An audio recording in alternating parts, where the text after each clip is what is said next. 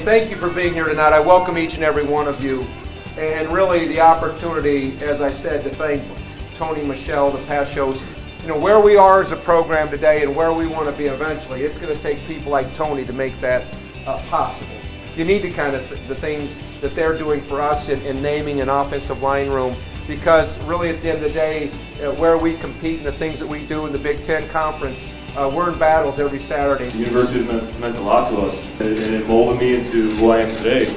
You know, I've been in those shoes. This is the time when this campus and my alma mater needs us most. And the university, you know, it's given me so much as a child of an immigrant family to come to a big-time university like this and be accepted and achieve so many goals and do so many great things that nobody really had to sell me. The football team needs guys like me and the rest of the alumni to step up. It's the university and coming here and the experience and the love that this family has embraced me. You know, that was it. And it was time for me to give back.